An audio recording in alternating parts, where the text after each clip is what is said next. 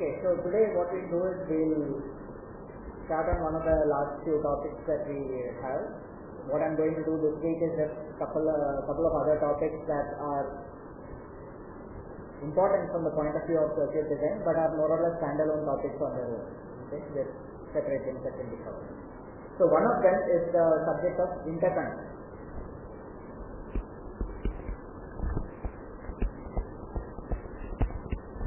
Okay, and what we mean by interconnect is the wiring that is used in order to connect all the different gates together in a IC.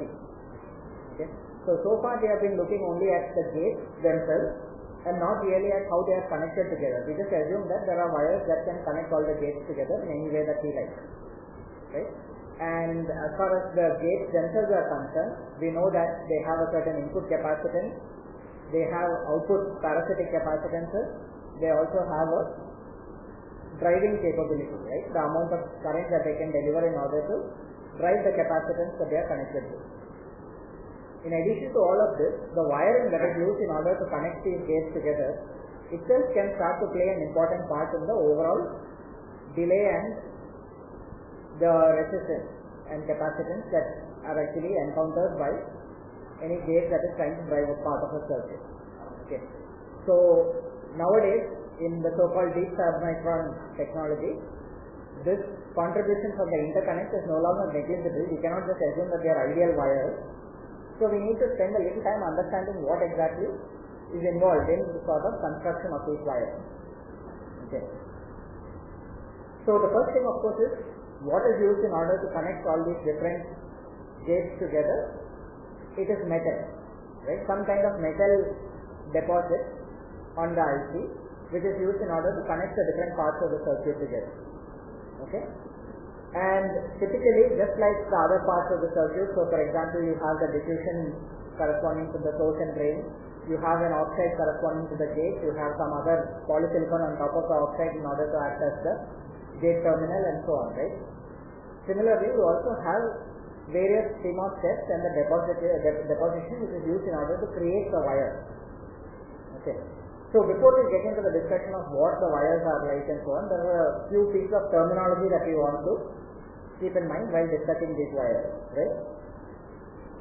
First of all, where do the wires get constructed? Supposing this is the substrate, right? The wires will typically not be directly on top of the substrate. What you have on the substrate is the N plus P plus diffusion. Directly above that is the gate oxide layers and so on. After that, there is typically an insulating oxide layer, right, above that. And only then come the wires. So the wires typically will be on a significantly higher level than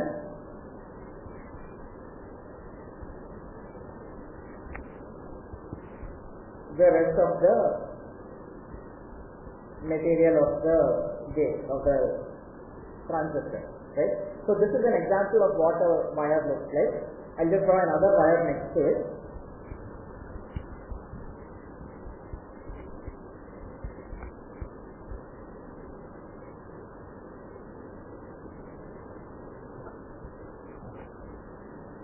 So now what we have over here is, there are some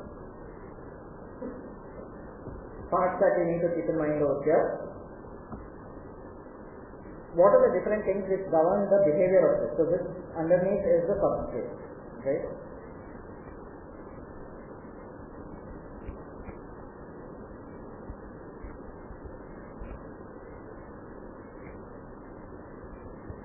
There is typically some height above the substrate where the wires are, right? This height, we'll call it the height of the metal wire above the substrate. Okay. Next comes the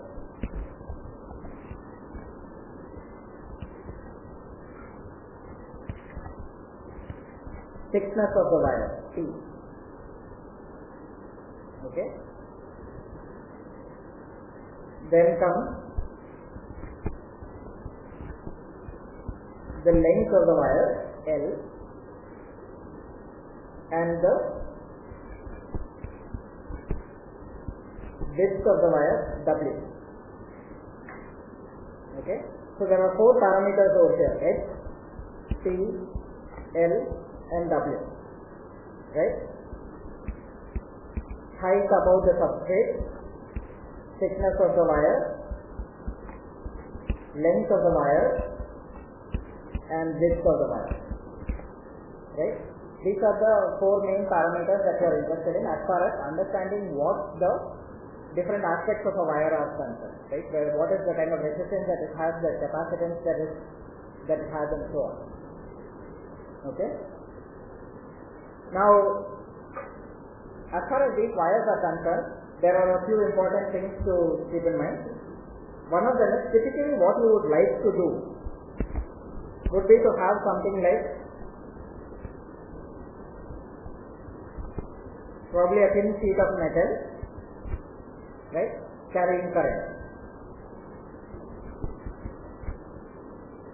Okay. The wider that this, or rather the thicker that this metal is made, what will happen to the resistance?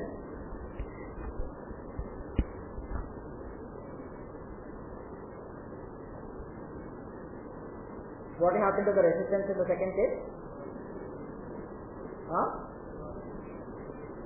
It should decrease, right? It will be less than in the previous case. The other possibility that we can use is also to do this. This will also have a lower resistance, right? Which of these two would you prefer for wiring? Supposing I wanted to reduce the resistance, which of these two would you prefer to use? The upper one. Why?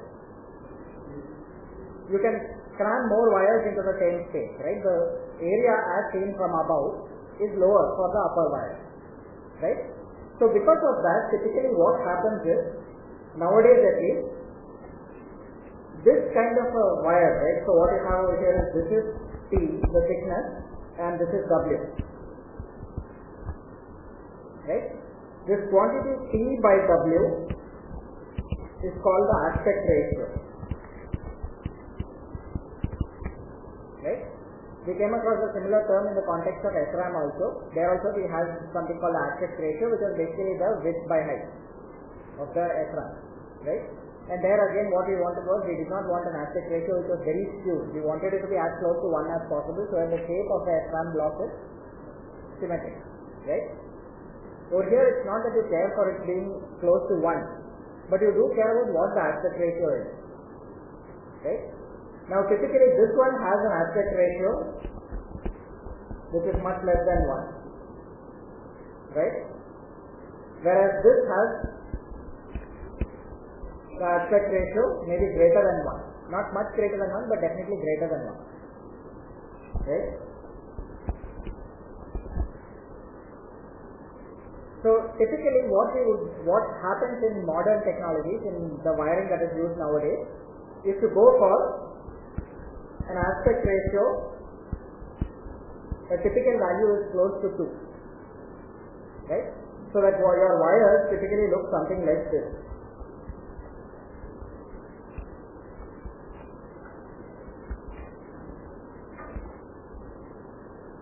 Okay. This thickness is twice as much as the width. Okay. Now that's not necessarily, and that's not absolutely necessary that you keep that exact T by W equal to 2. You can make the W a bit greater as well. T is something you cannot change. The process technology determines how much is the value of T, right? Because it essentially determines how thick is that deposition of metal. Okay. That is not something that you can control, because on top of that comes another layer of insulating oxide followed by other metal layers, so you cannot change T. W can be changed by the designer. Okay. But for the most part you try and keep it to a constant value so that you get the best possible density of wires at any level that you have. Okay. Now, modern technology, the technology that I am talking about here is 180 nanometers. That's about 10 years old. So it's not really a modern technology in the sense that it's the latest cutting edge. But the same principles more or less have continued to hold in even the more recent technologies. So I am going to stick with numbers for 180 nanometers for the present, okay, to sort of illustrate what the numbers are. Typically what we have is something like many different layers of metal wires which can be used one on top of the other, okay, and what happens in that case is usually we have the substrate. On top of that we have one layer of metal wires which are running like this.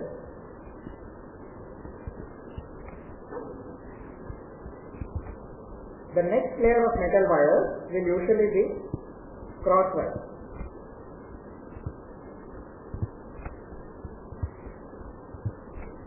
Okay, and then you have another layer on top of that which will again be in the other direction. The horizontal vertical keeps alternating.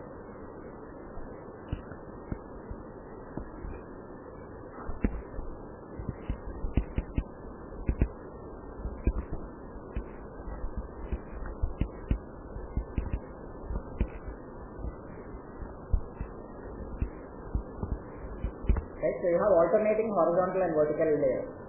Right. What is the reason for that? It's because ultimately you want to be able to reach from anywhere on the chip to anywhere else. But supposing you have some kind of a complex design where you took a wire like this, right? It essentially means that any further wires that are trying to cut across on the same layer, right? This will not be allowed, this will not be allowed.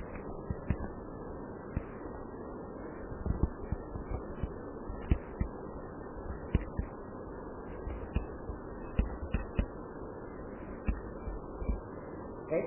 So you cannot have wires crossing each other on the same layer because they are at exactly the same height above the substrate.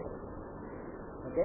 So if I want to have something which is able to connect from one corner of the circuit to another, then I need to have horizontal wires as well as vertical wires. The typical approach that is used is to say that, let's say you have horizontal wires on layer 1, then on layer 2 you will have vertical wires, on layer 3 you will have horizontal, layer 4 you will have vertical, and so on. Okay?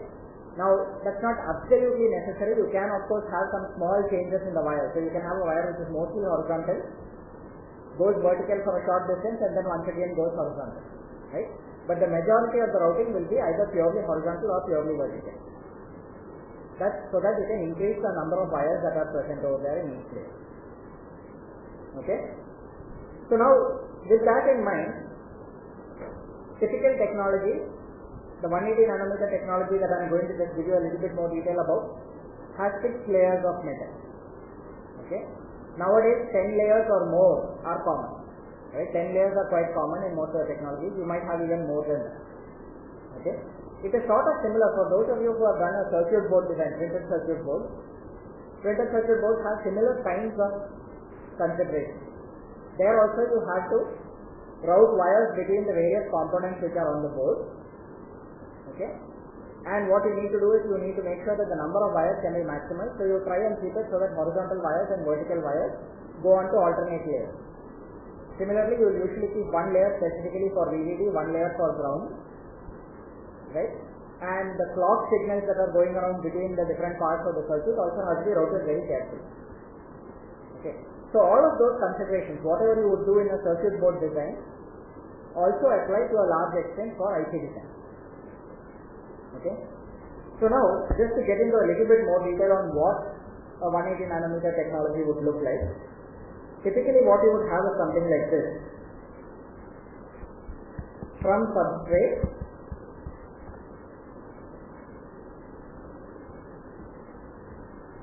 nanometers until the first metal layer starts. Okay, so effectively the thickness of that first insulating oxide is around 800 nanometers. Okay. Keep in mind this has nothing, or rather 800 nanometers is not a multiple of 180 nanometers. So the fact that you have 180 nanometer technology is sort of indicated. Lot of the numbers that you will see over here will not be multiples of 180. Right? So that's another thing to keep in mind. The scalable CMOS, the idea that we had earlier, right, that we will just use one lambda parameter and then have everything, all transistors, IOs and everything else as multiples of that lambda, is not strictly true in more recent technology. We don't bother to keep all wires and everything exactly multiples of that lambda. Okay? To the extent possible you do, but that's about it. You don't really bother about it beyond that. You have computer-aided tools that can allow you to do all the analysis to make sure that the rest of the constraints are automatically satisfied. Okay? So in this case, what are the types of constraints that we have? Let's say we have two metal layers and two wires at metal 1. Right? What are the parameters that we are interested in? One is the thickness, the width, and one more parameter here which is h, right?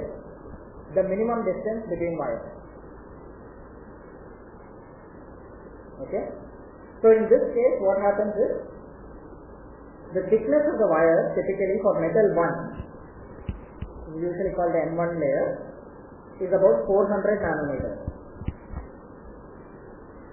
Okay?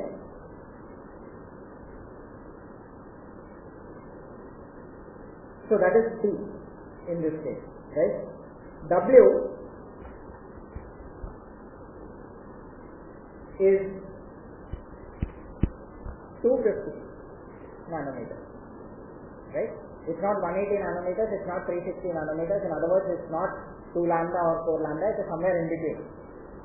Okay? But this is just a constraint which is put over there from the point of view of the manufacturing process. 250 nanometers is a comfortable thickness that you can get to, which will allow you to actually lay out wires of that size without having too much variation in the width or thickness. Okay? And the distance between wires, that is S, is also 250 nanometers. Okay? So what is the aspect ratio for layer 1? How do you calculate that? What is the aspect ratio? Huh?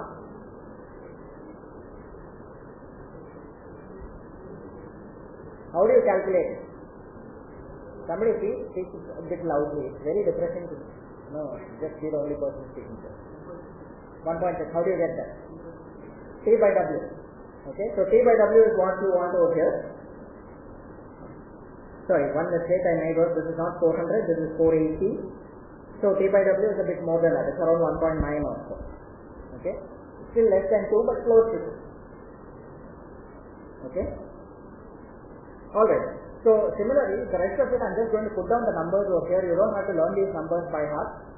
I'm putting them down over here so that they are more indicative, right? You have the numbers over there which sort of tell you what different layers look like.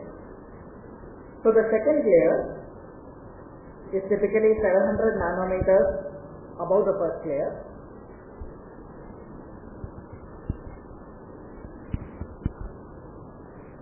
The thickness T of that is 700 nanometers.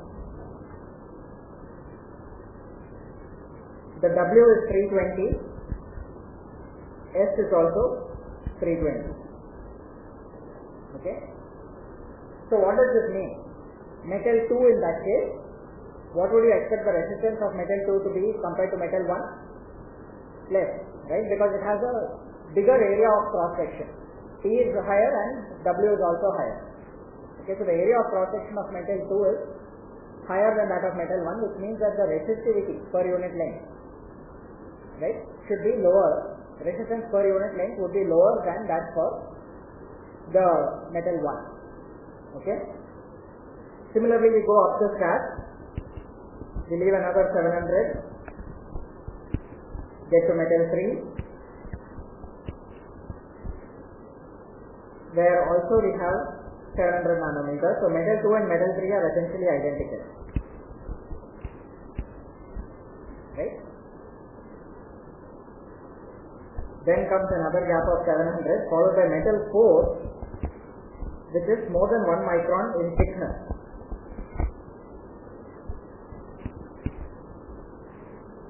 Okay?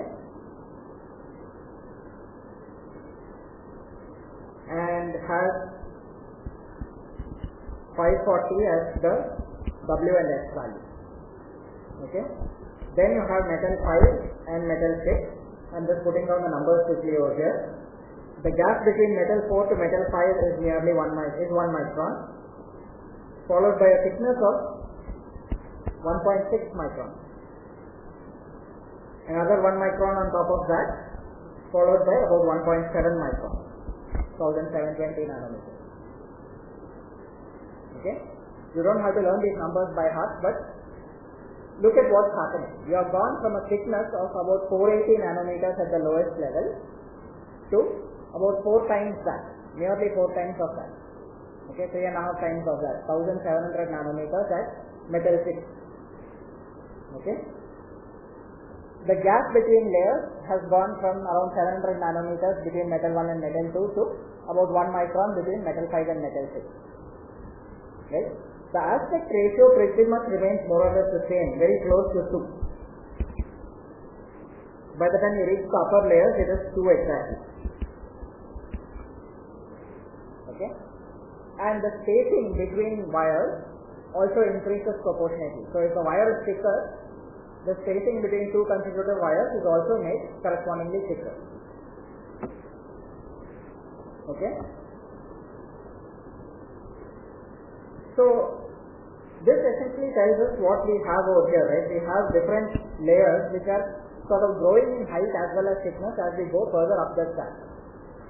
Okay? The most common thing that is done is,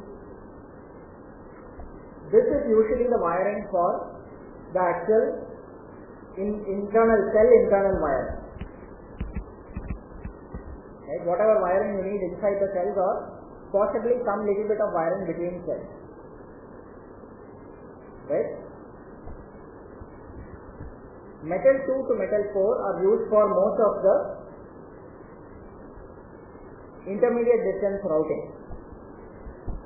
The majority of the routing happens over here. Right? What do I mean by routing? Just the connections between the different cells.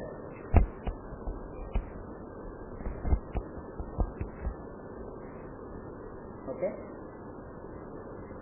What do you think metal 5 and metal 6 would be used for? What is the main property of metal 5 and metal 6? Huh? In terms of resistance, what will it do? Very less, right? So the resistance of metal 5 and metal 6 will be the least. So what kind of connection would you use that for? Huh? VDD, ground and the clock. Okay? So those are the three things that are typically routed on these layers.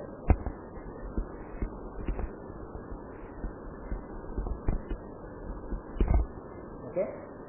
Why? Simply because the resistance is so low. The capacitance is a different story. We'll look at that a little bit later. But even the capacitance is not so bad, because even the spacing between the wires and so on is correspondingly being increased. So it may not be as bad as, just because you have a larger metal plate doesn't necessarily mean that you have a larger capacitance. Okay. But we'll have to understand exactly what the capacitance looks like in a bit more detail. The most important thing is the resistance comes down. So VDD and ground, which are going to carry the maximum amount of current, are typically routed on those layers, right? And metal 2, 3, 4 are used for routing between cells. Metal 1 is also possibly used for routing between cells, but primarily for the cell internal routing itself, it is kept for that. Okay? It has the smallest area of cross section and hence the highest resistivity per unit length, resistance per unit length. Okay? On the other hand, it has the highest density of wires. Whereas metal 5 and metal 6, the number of such wires that you can route is much lower than what you could do at the lower level. Okay? Now, how do you go between levels? What is it that allows you to connect between different layers in a wire? Okay? So there is this, the idea of a wire is the same as what is used in PCB. You have one wire over here. You have another wire at a different level. I'm going to draw it the same direction, doesn't really matter. Right? And you will have some kind of a connection between the two that actually allows current to flow between the two. Okay? So you can have wires in principle from any layer to any other layer. But as far as possible, you would try and keep them so that the wires go from one layer to the next immediate layer. Okay? You don't try and have wires which directly lead from metal 1 to metal 3 or metal 5, for example. It's possible in principle, but it's better if you can sort of jump from one layer to the next. Okay? Even as far as the manufacturing process is concerned, these are done layer by layer. So typically wires are constructed such that they go from one layer to the next, and then you sort of further can build up on that in order to go to higher layers. Okay? So the idea of a wire is exactly the same as what is used in PCB. Again, what happens is there is a hole through the insulating layer, and something has to be put over there which allows conduction to happen through that, which allows the two layers to be connected together electrically. Okay? And as long as you have that, there's the ability to connect between layers, and you can sort of switch the routing also, which means that you can, without too much difficulty, go between different layers for routing. Okay? But the wires will not have the same kind of resistance properties as metal. They will also be made of metal, but on the other hand, they have some other thing which has to be done in order to sort of go through the insulating layer. Right? So there's going to be some kind of a junction between the metal and something else that you have over there. Typically, having a large number of wires is undesirable. Okay? Nothing wrong with it, but it definitely breaks your wiring and sort of increases the resistance and the impedance that the wiring is going to present. Okay? Now, for understanding these wires, one of the things that is usually done is, for any wire, any metal wire, the resistance is given by resistivity multiplied by the length divided by the area of cross section, which in this case is T into W. Right? Now, for any given metal layer, which of these is constant? Rho is a constant, of course, that's just a property of the metal itself. T is a constant for that metal layer. Right? L and W are under the designer's control. So what we do is, we take this as rho by T into L by W and call that quantity rho by T as R square.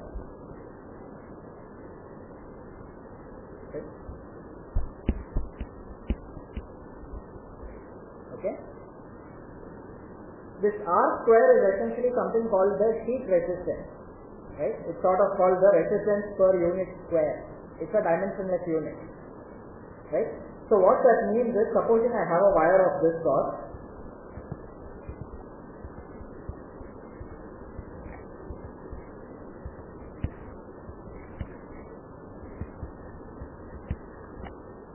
right?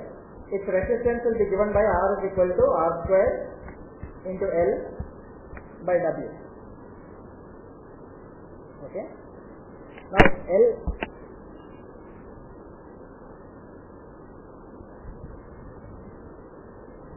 L and W are both design parameters which are just drawn on the silicon. Right? You actually can just look at the layout and directly from that measure the values of L and W. Okay? Now what happens if I had another wire which was twice as long and twice as wide?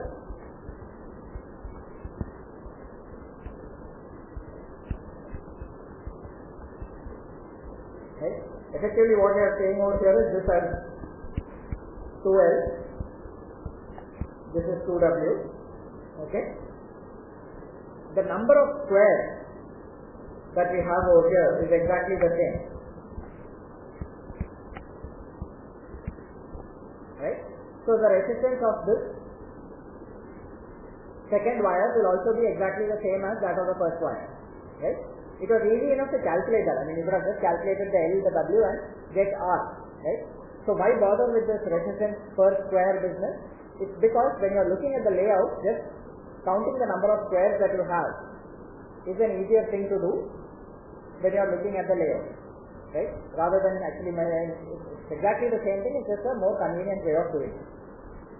Okay? So effectively what we are saying is, from a designer's point of view, W and L are both under your control.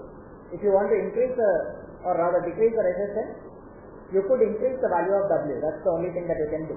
Otherwise, you are constrained by your length. Your resistance will be proportional to your length. Okay, the thickness is not something under your control unless you choose to go to a higher layer of metal.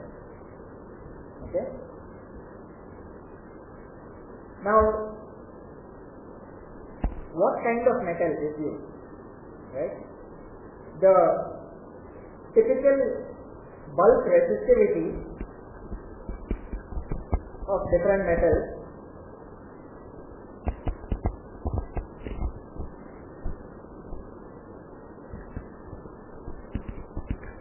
in units of micro ohm centimeter, right? Because resistivity into L by TW is the resistance. So in units of micro ohm centimeter, the different metals have properties roughly like this. Silver has around 1.6 micro ohm centimeter. It's the best known conducting metal.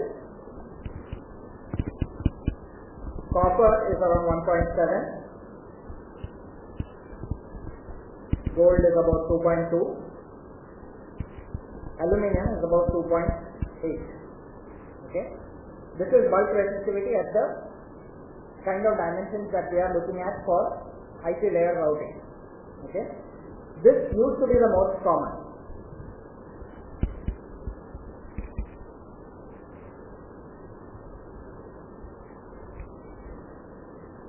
Right? But now this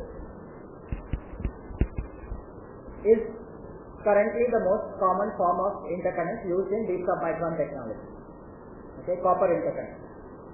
For a long time it was considered almost impossible to actually make interconnects with copper, but then there were some major processing steps that needed to be solved, and once they were done, it was possible to actually make copper interconnects.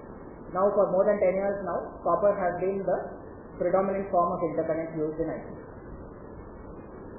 The others are silver and gold and so on are pretty much just too expensive for the kind of scale that we have over here. Right? Now, what's the approximate resistance that we are talking about? The R square value, the sheet resistance. Right? Metal 1 has around 0.08 ohm per square. Okay? From that you can straight away calculate what metal 2 is, because it's the same material, just a different value of the minimum thickness and width, right? So this comes out to be about 0.05, and by the time you get to metal 6, it is around 0.02.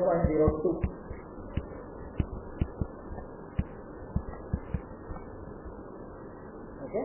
By contrast, supposing you have polysilicon,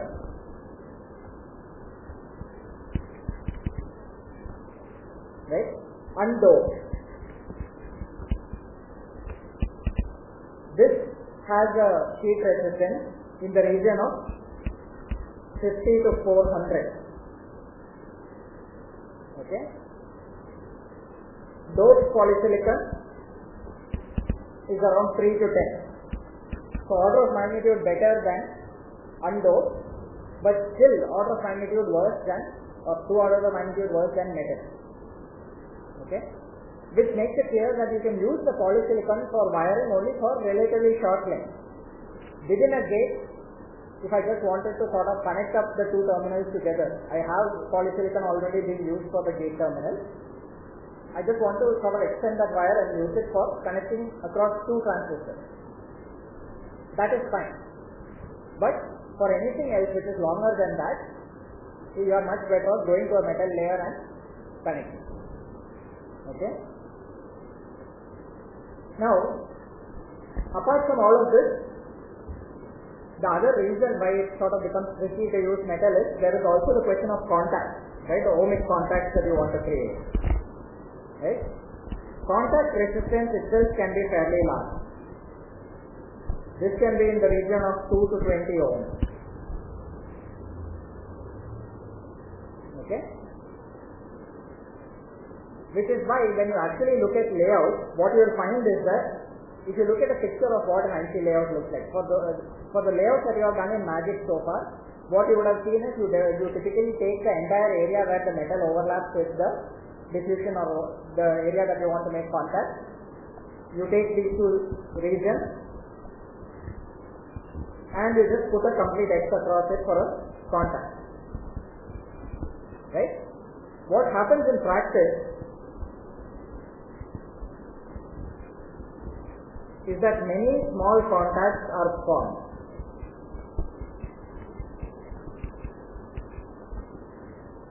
Okay? Now this is for two reasons. One is the individual contact resistance can be fairly large. What do I mean by individual contact resistance? From the process, the metal makes contact with a certain area of silicon. Right? What is the contact resistance at that point? Okay. Now rather than trying to make one area which is large, it is preferable to sort of make lots of many small contacts for two reasons. One is the overall area then becomes large, and effectively all of these parallel contacts means that there is a smaller contact resistance. The second is, due to the manufacturing itself, there is a possibility that one or more of the contacts may fail. There may be a fault in it. But if you create something like 8 or 12 contacts over there, the chances of all of them failing due to process variation is very small.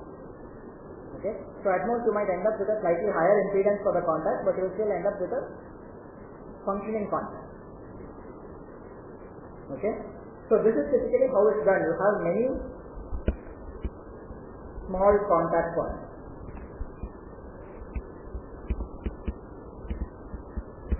Which are used in order to actually create a metal to silicon contact. Okay? Now, the next thing that we need to be concerned about is, so far we have been talking only about the resistance, but these wires also have capacitance. Right? Now, typically what's the kind of capacitance that we are talking about over here? Let's consider one particular wire.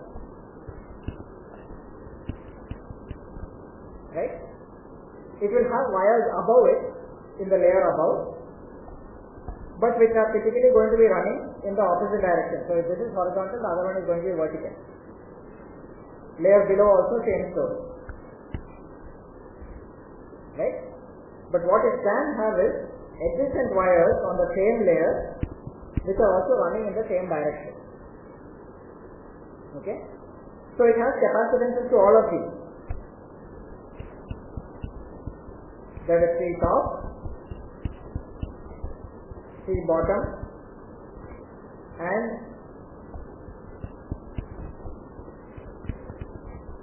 C adjacent. Right? That is to say the capacitance to the adjacent wire which is on the same layer. Okay?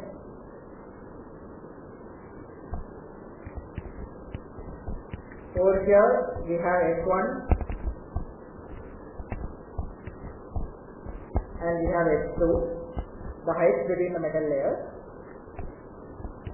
We have the thickness of this layer itself, T, and we have the S, which is the minimum spacing between wires on the same layer. Right? All of these parameters are what are going to determine what the value of the capacitance is going to be. Okay?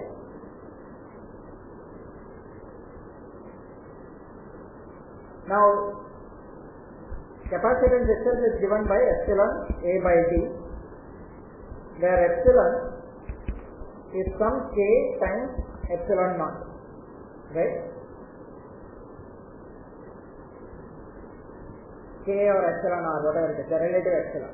Right? So the K term is commonly used over here. What happens is, what we are looking for is to have low K, low values of K, so that the capacitance between wires is reduced as much as possible. Okay? So from the point of view of the inter-wire capacitance, we would like to have as low a K as possible. Okay? So various techniques are used for that, including in some cases introduction of small air pockets, because effectively that becomes, instead of an insulating material, that becomes air which has a lower permittivity than pretty much any other material that you have over there. Okay? So those are different techniques that are sometimes used at the at the process level in order to reduce the capacitance. Okay. Now, in terms of the capacitance itself, we also need to think in terms of what kind of capacitance model, physical model, can we use for this. Okay. This is typically what a metal looks like, right? It has T, which is approximately twice of W. I have exaggerated a bit over here, but T is about twice of W, right? And you have the substrate below that. So there is this height. Okay. The problem with this kind of structure is it doesn't really look like the so-called parallel plate capacitor.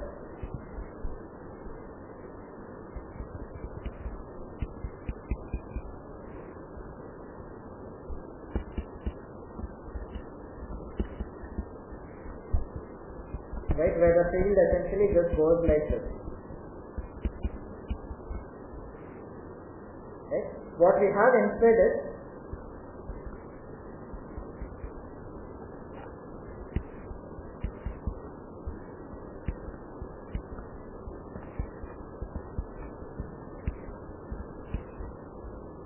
the electric field. Rather than just looking like a parallel plate capacitance, it looks like something which is a fairly narrow set of plates that are separated by a relatively large gap. Okay, such a model is called a fringing model. Right, these are called fringing fields.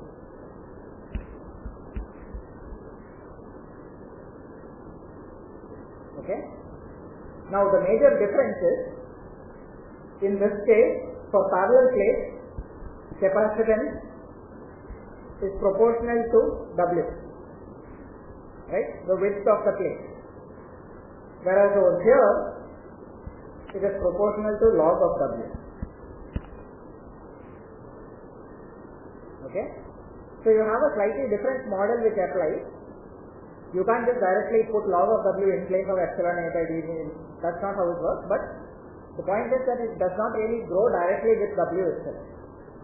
It does increase when W increases, but for small enough values of W, it is going to be proportional to log of W.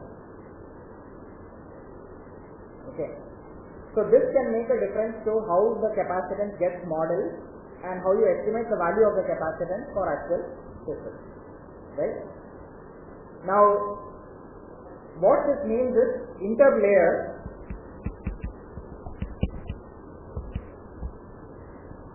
this is what it looks like. We have the fringing model.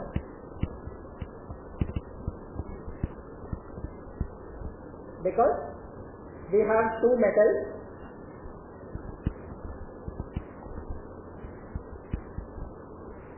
which are sort of narrow and tall and separated by a gap. But intra-layer, it is a parallel plate model.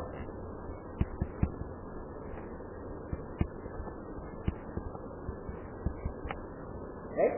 This is an approximation. In both cases, of course, there will be some amount of fringing that happens in any case. The point is, in the case of interlayer, the effect is more pronounced than in the case of the intra-layer. Right?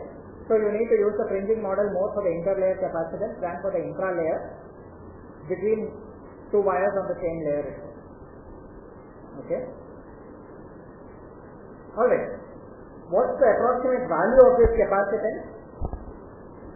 It turns out that an approximate number that you can work with is around 0.2 femtofarads per micron of wire length.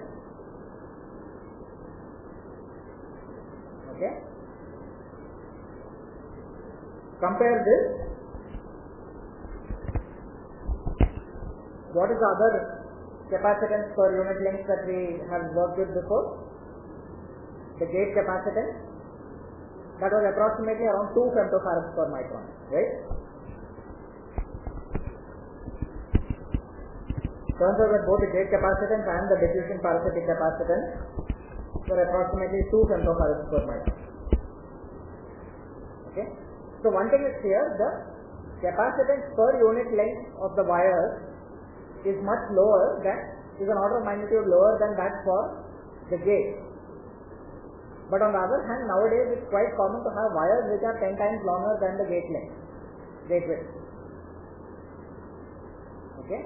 So it's quite possible to have a fairly large capacitance because of the fact that you have long wires.